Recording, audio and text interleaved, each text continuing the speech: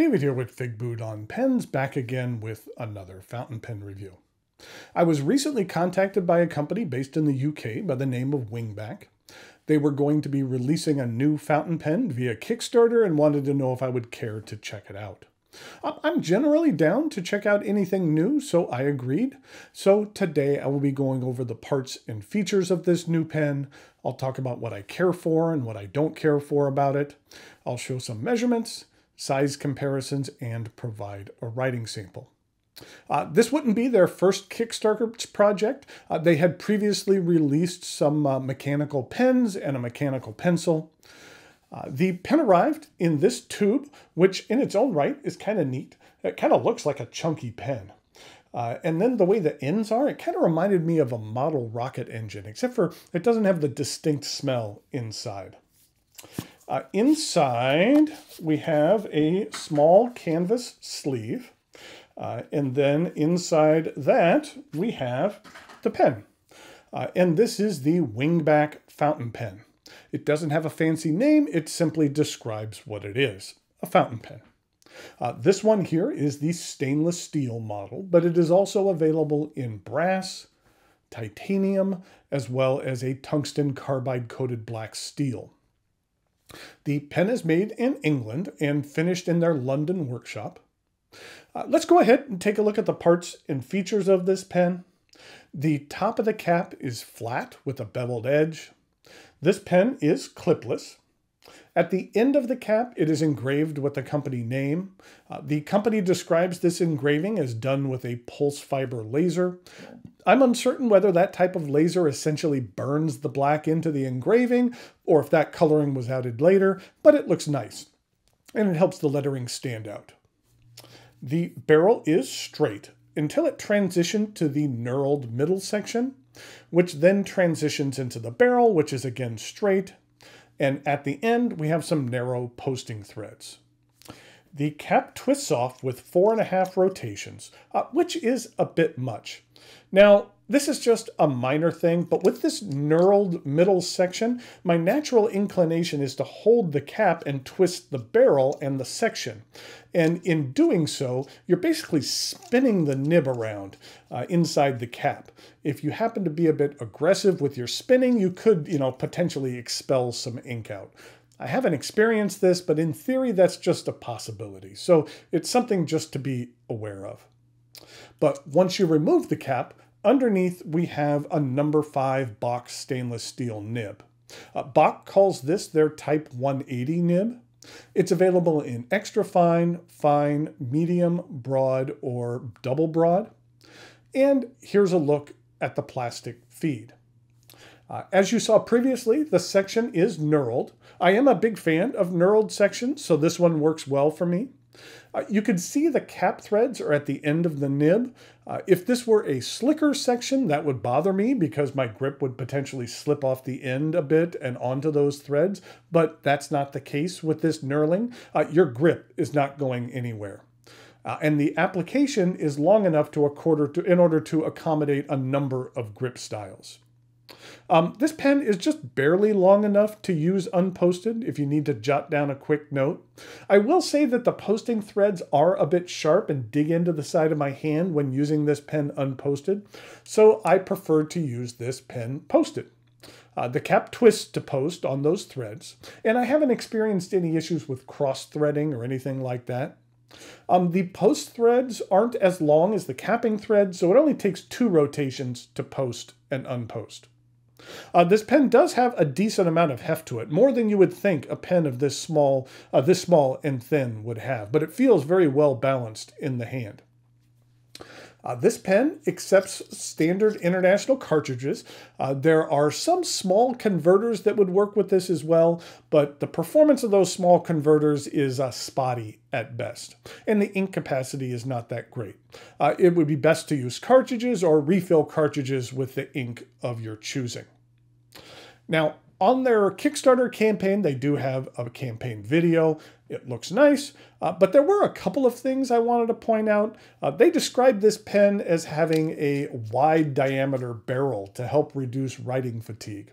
Maybe they're talking more about the section than the barrel itself, because at a little under 10 millimeters, the barrel is very thin. It's only slightly larger in width than a Kaweco Lilliput, which is a very thin pen.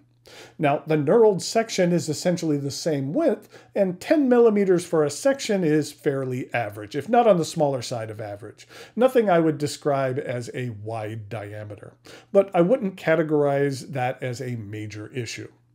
I did have more of an issue with an instruction they provided. They recommended using this pen as an eyedropper. Generally speaking, it's not advisable to eyedropper a metal pen since the ink will start wearing away the metal over time. It might not be noticeable at first, but after a while the corrosion will become more evident. Some metals are prone to corrosion more than others. Stainless steel and brass tend to be less corrosive than copper and aluminum. There are other factors involved as well, like your choice of ink. The pH factor of inks is a major factor. The lower the pH, the more acidity the ink will have.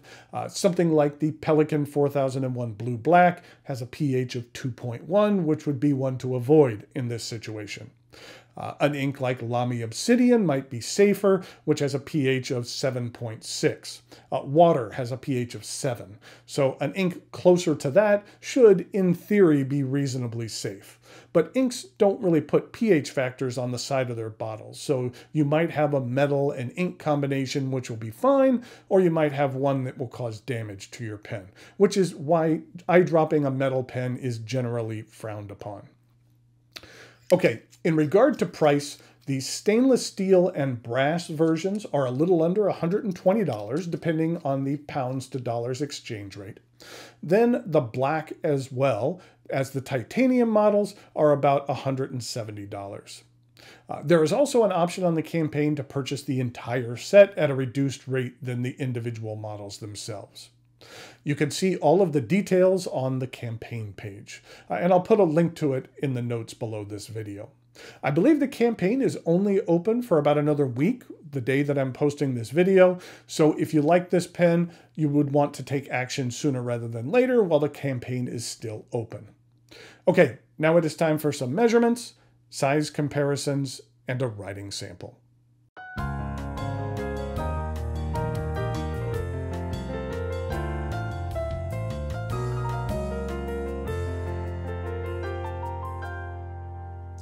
Here we go with some size comparisons for the Wingback Fountain Pen.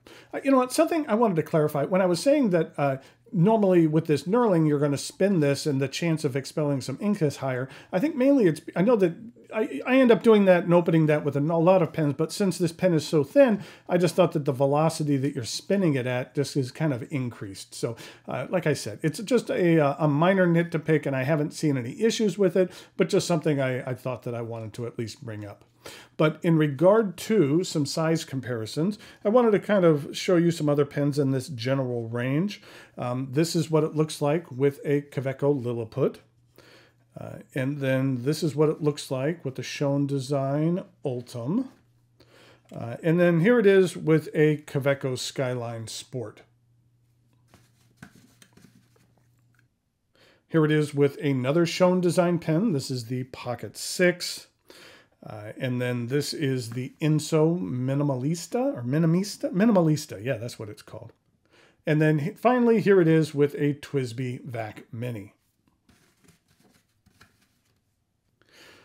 Rather than an uncapped comparison, let's show it posted, since most of the time you're going to be using this posted. And it pretty much turns into a full-size pen when it's posted. This is what it is in comparison to the Lilliput. Here it is with the Shown Design Pocket 6. And finally, here it is with the Kaweco Skyline Sport.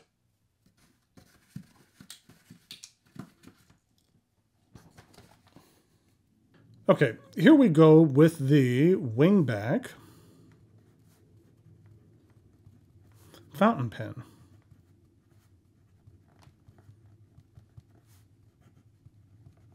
Now, Bock nibs don't have a size on here. I'm thinking this is a medium. It might be a broad, but it's definitely not a fine. So I'm going to call this a medium, but it could be a broad. But the ink flow on it is very nice. And the ink is the cartridge that came with it, which is just a generic black cartridge. So we'll just call this generic black.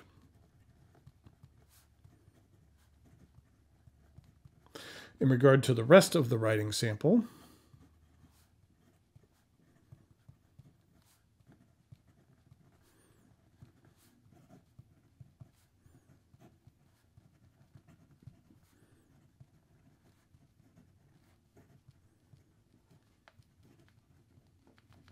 I find this nib to be very smooth. That Bock nibs have a tendency not to be my favorite. Or I prefer Jovos over Bocks, but this one is actually very nice. It's very smooth and might be one of the smoother Bock nibs that I've tested out.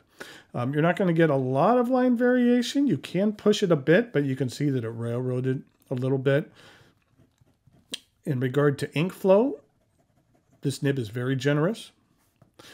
In regard to some reverse writing,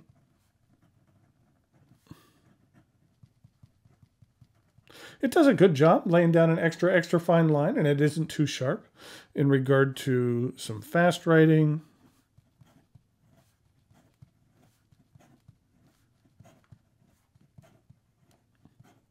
the feed keeps up very well. So there we have the Wingback Fountain Pen. I'll put a link to the Kickstarter project in the notes below. It's an interesting pocket pen. I kind of call it a pocket pen because it doesn't have a clip on it, and it's something that you would, keep in your jeans pocket or something like that. And the material is something that's going to take a beating, so you could really use this as an everyday pen. But if you're interested, check out the campaign that is ending in a week or so when I post this. So if you're interested, you might want to take a look at it sooner rather than later. Until next time, thanks for watching, and I'll talk to you later.